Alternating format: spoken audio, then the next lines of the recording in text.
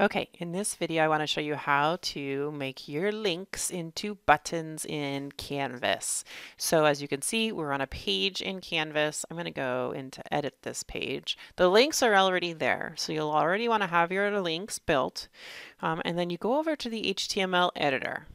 Once we toggle over to that, you'll see the HTML that's happening here behind the scenes.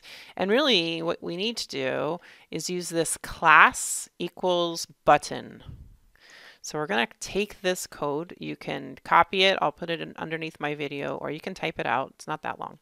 Class equals quote button quote, and we're going to put that right after. So it's A at the beginning of the link. It's that caret A, and then we're going to put this a space. Make sure that there's a space in there, and then I'm going to hit paste and hit space bar again.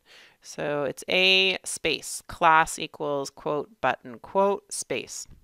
I'm going to do the exact same thing on the next the next URL.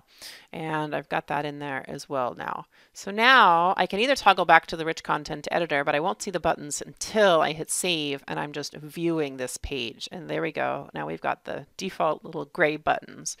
There are different colored buttons that you could use if you want, and that's in these different the Canvas instructor, the style guide. So if we use these, let's go back here and instead we'll do this button primary, which is a blue button. So if I put a space and tell it button primary, or if I do a space, that primary is a blue button and this one secondary is like a dark gray. I'm going to hit save and I have got my color buttons.